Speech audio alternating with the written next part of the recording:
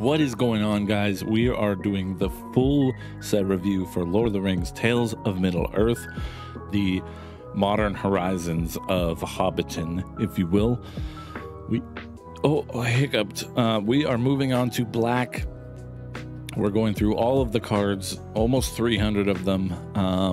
We've done blue, we've done white. There's some pretty exciting stuff, so let's get straight to black and find out what awaits us. Oh no, I've got the hiccups now. First up, we have Bitter Downfall, which is 3 and a black for an instant. This spell costs 3 less to cast if it targets a creature that was dealt damage this turn. Destroy target creature, its controller loses 2 life. Dang. And this is Boromir getting murdered in the forest. That's rough. That's pretty good, actually. So 4 mana, kill something, its controller loses 2 life. But if this is post-combat and something took damage this turn, you can kill it for 1 mana for 1 black. That's really good. That's really, really good. It's like a better version of that You're Already Dead post-combat ability. I really like that. Next up, we have the Black Breath. 2 and a black for a sorcery. Creatures your opponents control get -1/-1 till end of turn, and the ring tempts you. That's really expensive for only -1/-1. Not great. The ring tempting you, and sorcery speed also not great. Yeah, that's subpar. Next up, we have Call of the Ring. Oh, this is that art we were looking at earlier. Call of the Ring is 1 and a black for an enchantment. At the beginning of your upkeep, the ring tempts you. Whenever you choose a creature as your ring bearer, you may pay 2 life. If you do, draw a card.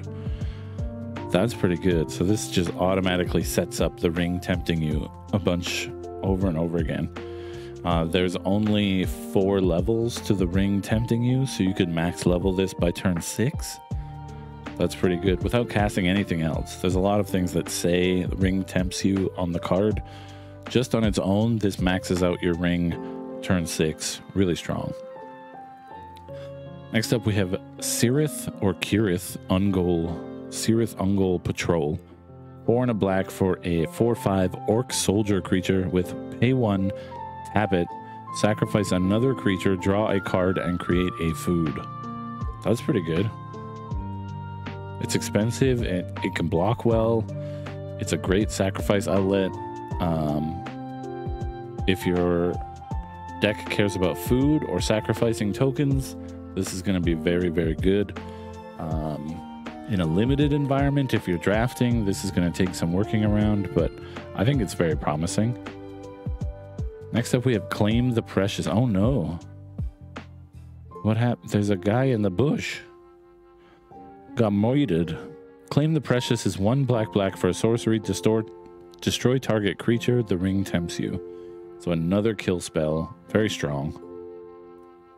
Next up, we have Dunland Crebain.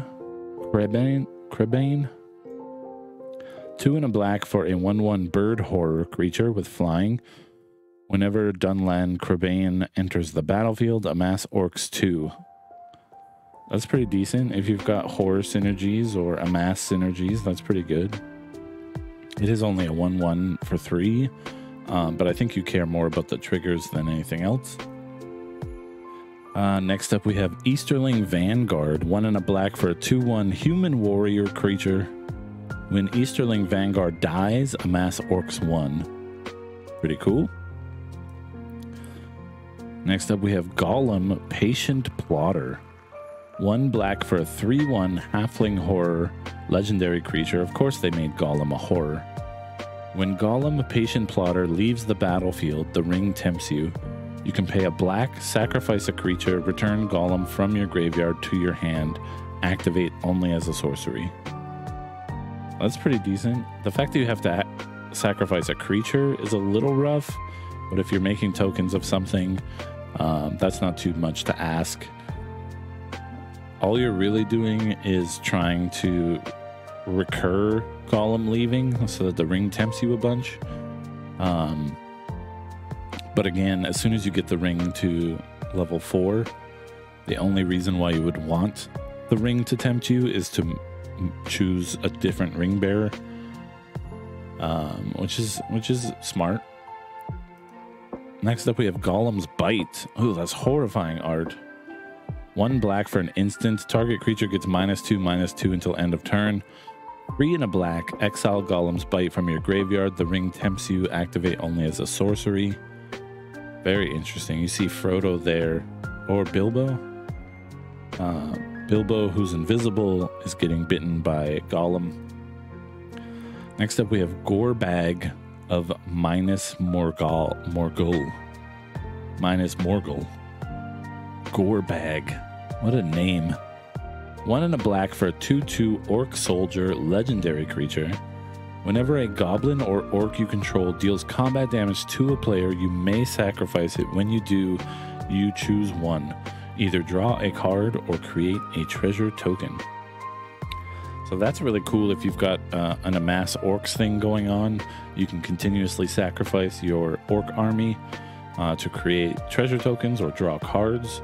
Very interesting. Next up, we have Gothmog. Gorebag and Gothmog. What a pair. Morgul Lieutenant. 3 and a black for a 3/3 human soldier legendary creature. When Gothmog enters the battlefield, amass orcs 1. Creature tokens you control have Death Touch. Very, very cool. I like the Death Touch anthem in general, especially if you're making an orc deck where all of your orcs, most of your orcs are going to be tokens. Very neat. Next up, we have Grima Wormtongue. 3 and a black for a 1/4 human advisor legendary creature. Isn't that a Harry Potter character? No? Sorry, I'm going to sneeze. I'm trying not to sneeze. Wormtongue says your opponents can't gain life. You can tap it, sacrifice another creature. Target player loses 1 life. If the sacrificed creature was legendary, amass orcs 2. Interesting. Next up, we have Grond the Gatebreaker, our first vehicle. 3 and a black for a 5/5 vehicle legendary artifact with trample. As long as it's your turn and you control an army, Grond the Gatebreaker is an artifact creature. It also has crew 3. So if you have an army, you just have a 5/5 with trample. You don't have to crew it at all. That's really strong. Next up, we have Haunt of the Dead Marshes. That is haunting. 1 black for a 1/1 Nightmare Elf creature. When Haunt of the Dead Marshes enters the battlefield, scry 1. That's pretty good. 2 and a black. Return Haunt of the Dead Marshes from your graveyard to the battlefield tapped. Activate only if you control a legendary creature. That's pretty doable. That's pretty doable. Next up, we have Isildur's Fateful Strike. Isildur's Fateful Strike. 2 black for a legendary instant. Legendary instant? You may cast legendary instants only if you control a legendary creature or planeswalker. Have they ever made legendary instants before? I'm looking this up. Where am I? Advanced. Type line. Legendary instant. This is the only legendary instant in existence, according to Scryfall. That is crazy. Destroy target creature. If its controller has more than 4 cards in hand, they exile cards from their hand equal to the difference. So if they have 7 cards in their hand, they have to exile 3 cards? And they lose a creature? Damn. This legendary instant thing is freaking cool. I love having a random stipulation on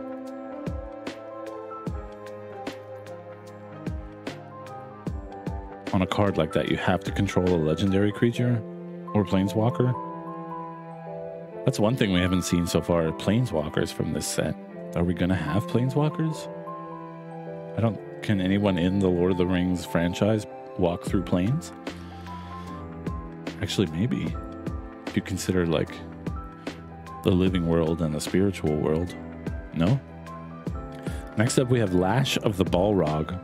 1 black for a sorcery. In addition, as an additional cost to cast this spell, sacrifice a creature or pay 4, destroy target creature. That's just not good.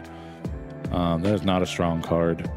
Unless you have something really cheap to sacrifice and you still pay the 1 for it. What is Bone Splinters? Bone Splinters is cheaper than that, no? Bone Splinters is 1 mana as an additional cost to cast this. Oh, you have to sacrifice a creature. Okay. So you can't pay the additional 4 with Bone Splinters, but it's basically the same thing. I mean, I guess if you have the mana, if you have extra mana, you might as well pay the 4. Bone Splinters, you have to sacrifice a creature. This one you don't have to, technically. I guess that's fine. I'm not excited by it. It's not very good, but... next up we have Lobelia Sackville Baggins. 2 and a black for a 2/3 halfling citizen legendary creature. Lobelia?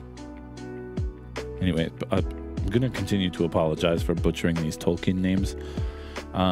Lobelia has Flash and Menace.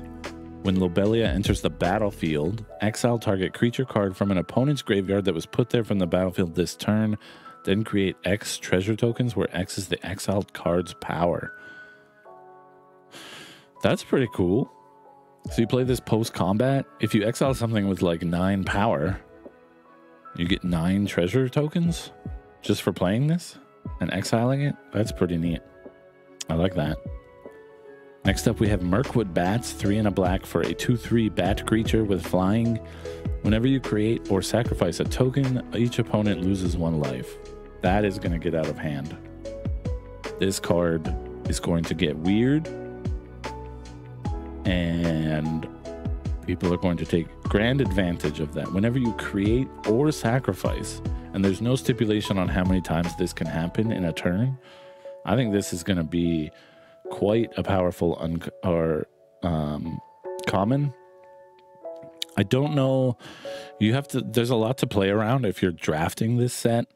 I don't know if Mirkwood Bats seems that great in draft unless you've already got something going that creates tokens, but amassing orcs is creating a token sometimes.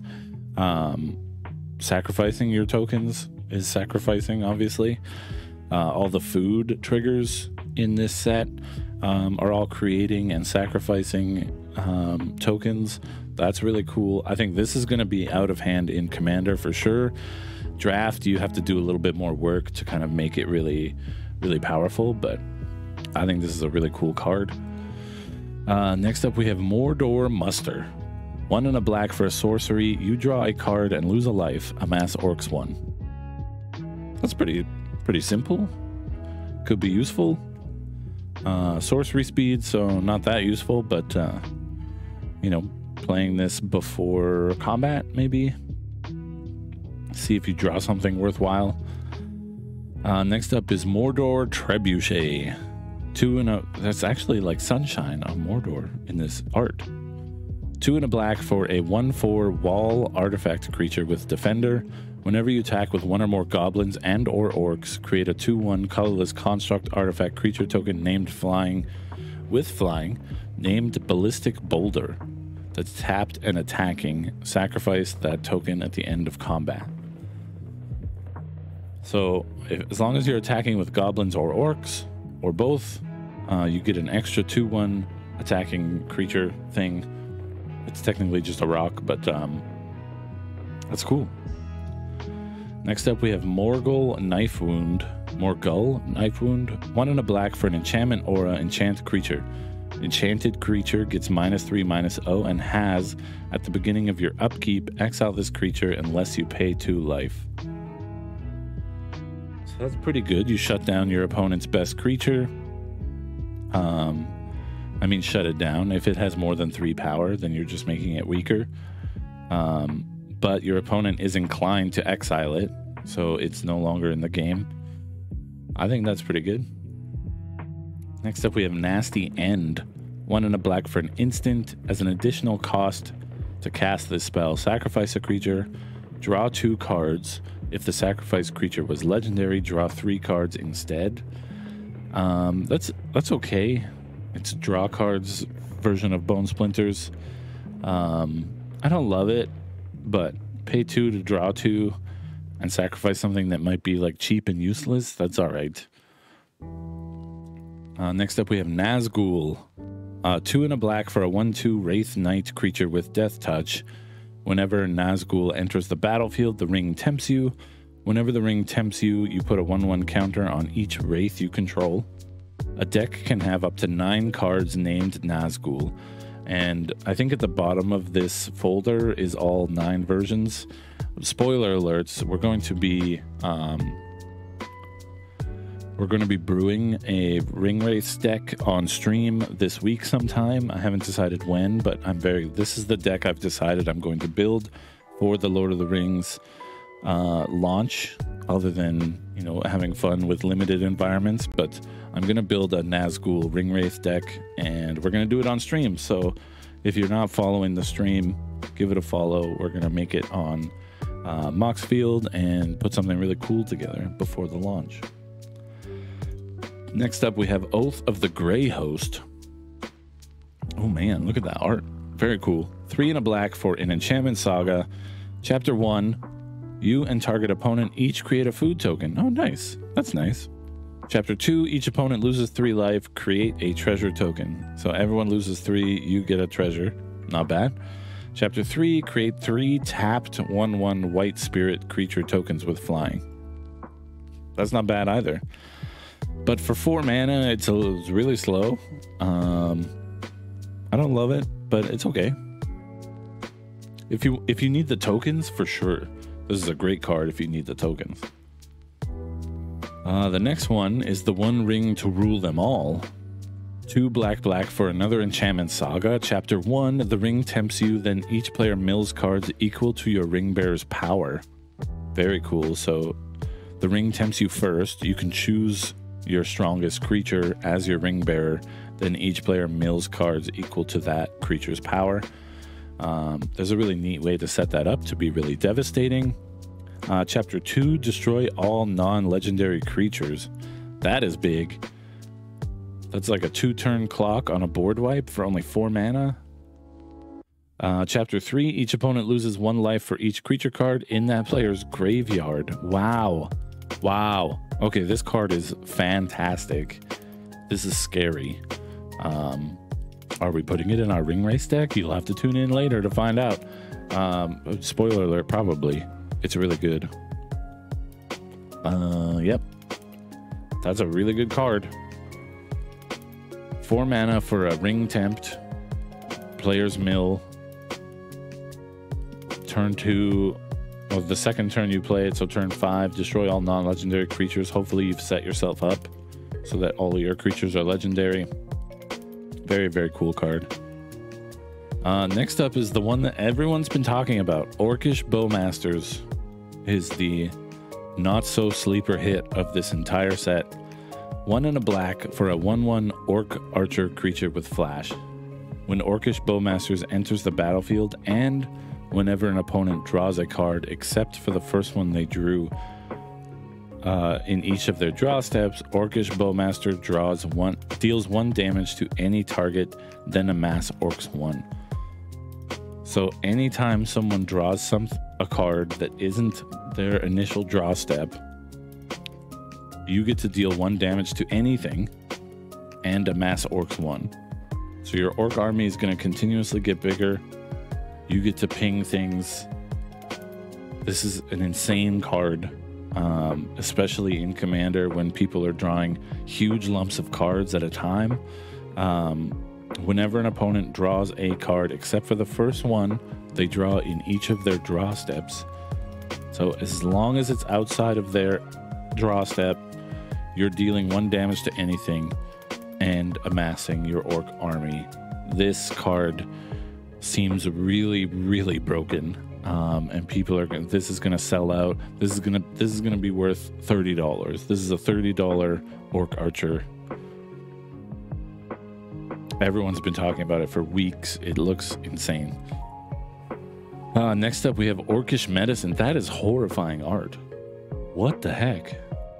1 and a black for an instant. Target creature gains your choice of lifelink or indestructible until end of turn. Amass orcs 1.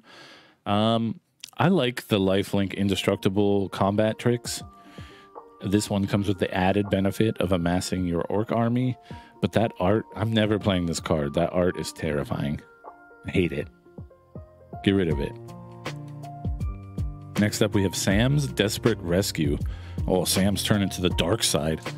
1 black for a sorcery. Return target creature card from your graveyard to your hand, and the ring tempts you. Pretty cool. Feels like something Sam's doing a lot is returning things from the dead.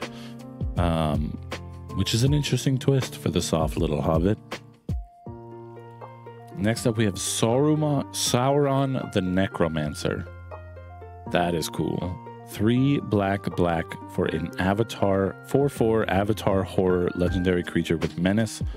Whenever Sauron the Necromancer attacks, exile target creature card from your graveyard. Create a tapped and attacking token that's a copy of that card, except it's a 3/3 black wraith with menace. At the beginning of your next end step, exile that token unless Sauron is your ring bearer. So you want Sauron to be your ring bearer, whereas the Gandalf one, you didn't want Gandalf to be your ring bearer. Very cool card. I like that a lot. Next up is Shadow of the Enemy. 3 black. 6 mana for a sorcery. Exile all creature cards from target player's graveyard. You may cast spells from among those cards for as long as they remain exiled, and use mana of any type can be spent. Mana of any type can be spent to cast them. That's pretty huge. Not gonna lie, big deal. You get to exile all creature cards from someone's graveyard, and you get to play them for the rest of the game. Pretty cool. Next up, we have Shelob's Ambush. Shelob's. Oh, this is a spider boy. 1 black for an instant. Target creature gets +1/+2 and gains death touch until end of turn. Create a food token. Yay, eating people. Don't take that out of context. Snarling Warg. 3 and a black for a 3/4 wolf creature with menace. Really good. As long as you control a goblin or orc, Snarling Warg gets +1/+0. So it's 4 mana for a 3/4 that should be a 4/4, because you should only be playing this if you control orcs or goblins. And it has menace. I would pay 4 mana for a 4/4 with menace. It's just a pretty good deal. I'd say this card's about par. Next up is the Torment of Gollum. 3 and a black for a sorcery. Look at him, all scared. Target opponent reveals their hand. You chose a non-land card from it. That player discards that card. Then amass orcs 2. So this is Thoughtseize plus amass orcs. Not too bad. I guess it's like Pilfer, not Thoughtseize. You're not losing any life. Next up, we have Troll of Khazad-dûm. 5 and a black for a 6/5 troll creature. Troll of Khazad-dûm can't be blocked except by 3 or more creatures. Dang. And it has swamp cycling, so this is the black version of the land cycling cycle. Land cycling cycle. Pretty good. It's pretty fun. 6 mana for a 6/5 that has to be blocked by 3 or more creatures is pretty decent. Can't block it otherwise. Next up is Uruk-hai Berserker. 2 and a black for a 3/2 orc berserker creature. When Uruk-hai Berserker enters the battlefield, the ring tempts you. Interesting. Next up is Voracious Fell Beast. 4 black for a 4/4 Drake Beast creature with flying. When Voracious Fell Beast enters the battlefield, each opponent sacrifices a creature. Create a food token for each creature sacrificed this way. So you could whiff on it if nobody has any creatures, but you'd probably just hold on to this until your opponents all have creatures and then play it. Because 4/4 flying for 6 mana is just not worth it on its own. But if you get a bunch of food tokens, that's pretty good. Next up, we have Witch King of Angmar. 3 black for a 5/3 Wraith Noble legendary creature with flying. Whenever one or more creatures deal combat damage to you, each opponent sacrifices a creature that dealt combat damage to you this turn, and the ring tempts you. Discard a card. Witch King of Angmar gains indestructible until end of turn, and tap it. So you can stop it from being killed in combat or by burn spells, but for the most part, you want damage to come through. For the most part, you want damage to come through, because then your opponents have to sacrifice things that they attacked you with. This is pretty good. Golem Scheming Guide is up next. 1 and a black for a 2/1 halfling horror legendary creature. When Golem attacks, look at the top 2 cards of your library. Put them back in any order, then choose land or non-land. An opponent guesses whether the top card of your library is the chosen kind. Reveal that card. If they guessed right, remove Golem from combat. Otherwise, you draw a card and Golem can't be blocked this turn. Okay. Interesting. So you're kind of playing riddles. Golem is a big fan of riddles, so it's a kind of fun flavor win. It's a little complicated and wordy, but I think it's good. Next up, we have Witch King, Bringer of Ruin. How many Witch Kings are there? 4 black for a 5/3 Wraith Noble, legendary creature with flying. When Witch King, Bringer of Ruin attacks, defending player sacrifices a creature with the least power among creatures they control. That's pretty painful. And then we've got Nazgul. So these are the 9 versions of the Nazgul. They're all the exact same cards, but they all have different art by different artists. And any deck can have 9 cards named Nazgul in them because of the 9 ring race. It's very flavorful, very nice little flavor win. To round out black, we have one more card, which is the March from the Blackgate. Sorry. 1 and a black for an enchantment. When March from the Blackgate enters the battlefield, and whenever an army you control attacks, amass Orcs 1. This is a nice little enchantment that just brings you value over time, and I think that's very strong. Looking back on the things in the black color, I think the One Ring to Rule Them All is really, really good. I think this card is real strong. Obviously, Orcish Bowmasters is one of the most ridiculous random creature cards ever made. This card is bonkers, and the fact that they're printing it is hilarious in a way. Shadow of the Enemy is very strong as well, but it's a little pricey. Bitter Downfall I like a lot, but yeah, I'm gonna have to go with what am I going with? I'm gonna have to go with One Ring to Rule Them All, I think, for my choice. I like the Trebuchet, is really fun. I think that's kind of flavorful. I like the Nazguls because that's what I'm going to be building later this week. But I think One Ring to Rule Them All, very cool card. It's going to be very fun to play. That is my pick for black. We're going to take a quick bio break, and we're going to jump right into red. We're going to continue this ball rolling. We're at 2 hours already, and we're only through 3 colors. There's 300 cards-ish in the new Lord of the Rings set. If you're watching this on YouTube,